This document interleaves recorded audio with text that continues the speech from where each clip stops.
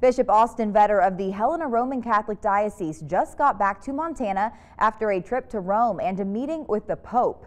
This was Vetter's first meeting with Pope Francis as bishop. He was appointed only 3 months ago. Vetter was summoned to Rome along with Bishop Warfel of Great Falls and the bishops and archbishops from Washington, Oregon, Idaho, and Alaska. They all visited the tombs of St. Peter and St. Paul. They also had a 2.5-hour meeting with the Pope where he told the bishops to discuss whatever was on their minds. Vetter says he was struck by how human and personable Pope Francis was.